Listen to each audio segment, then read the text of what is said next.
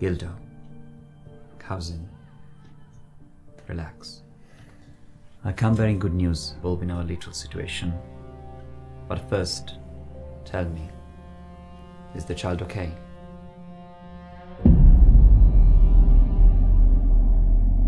You've lost your way.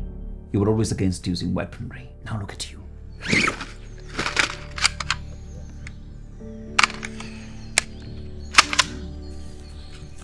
You don't even know who to point it at. You're leaving a long, messy trail behind the company. Duke is not happy.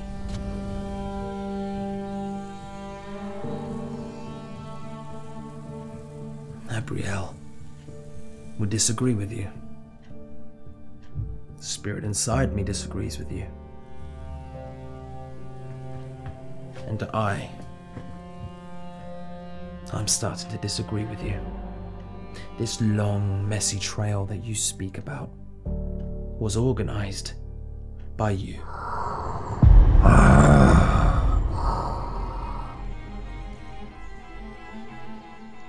Organized, eh? Debatable. Caused by. All on you. You're the operator. The eyes in the sky, every nook and cranny in England you know. So I slip up one time and you don't even have my back. One man cuts through me. The word complication. Missteps. From birth I've known that you don't make mistakes. So I need to know whose side you're on. You need to calm down. Where's the child? In my heart, I pray that the next decision I make is God ordained. Because like a fool trying to fight the devil with his fists, I've blinded myself from the simple wisdom of the truth. So I need to know one thing. I need to know that you are not that devil. He needs to be patient and smart. We have to listen to our bodyguard. You're quick enough to endanger us with your scam, but when it comes to protecting us, your own child, you're atrociously weak. We need a word. After I get Josiah back. Sidella, where are you going? Sidella, please. Run! Thought you were trained in the military, but I could smell you from a mile away. Where is my child? Sidella, stop!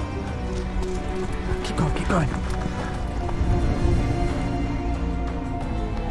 Sidella! Lots of love from Gilda.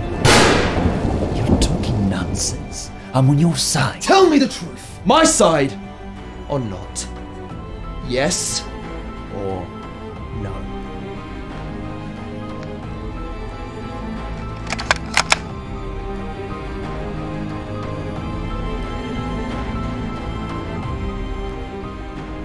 Yes. Yes, I'm on your side.